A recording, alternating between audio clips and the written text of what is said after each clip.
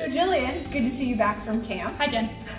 Let people know your experience with camp. I went to camp for the first time right before I started 6th grade. It was 2013. Yeah, 2013. Jen made me go. She didn't actually make me go. But it was the first time I'd ever stayed away from home for more than like 2 nights. I'd never stayed away from home without my parents like that before. So it was kind of weird that Jen took me like many states away, and I just wanted to go to camp. But my friend Addie was going. So I went to camp for 5 years, and then I took a little bit of a break, but I couldn't stay away from camp for too long, so now I work there. Awesome, and so you have been at Luther Ridge, which is in North Carolina, a camping facility that offers both family camp and youth camp. And so why should parents, in your own words, send their kids a couple states away with Jen Jarman for summer camp? So first of all, there's a lot of options that we have. We have options for families to come, and you can stay with your family for the whole week, whether that's if you have young kids and you don't think they're really old enough, or you have super young ones that just aren't old enough to be in our programs yet. That's totally fine.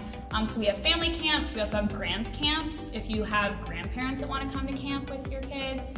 But also we have independent kid programs. Those are the ones that I always went to. Those are the campers that I typically have. And something that's really important that I like to remember about camp is that camp is one of the first times really that your child has that opportunity to create their own faith and experience God for themselves. Obviously, it's really important for families to experience God together, and that's something that Good Shepherd focuses on a lot. But those experiences of having your faith on your own are what really solidify your faith journey for you and help you to have that personal relationship with God outside of just that routine of coming to church each week, coming to events every year. And so we did go to camp a couple states away, but you also made some lasting friendships. So could you say a little bit more about that and your experience of how camp friends became lifelong friends?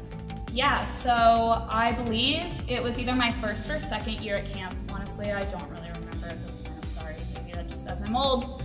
But I made a friend in my cabin one year. Her name is Grace Caroline. She and I are still best friends to this day. We see each other probably like every other year, maybe if we're lucky.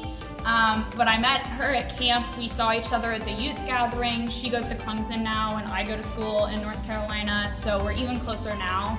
But that's just to say that those friends that you meet at camp really are lifelong friendships, and we make bonds that you can't make anywhere else because everyone's away from home, everyone's in God's creation, everyone's trying new things that they've never done before, and so that's something really important that helps us make those friendships. So thanks, Jillian, for pumping us up about camp. And if you want to know anything else about camp, Jillian and I will be hosting a Camp Curious dinner. Sign up via Realm and check out where our camps are and more information about them in the links below.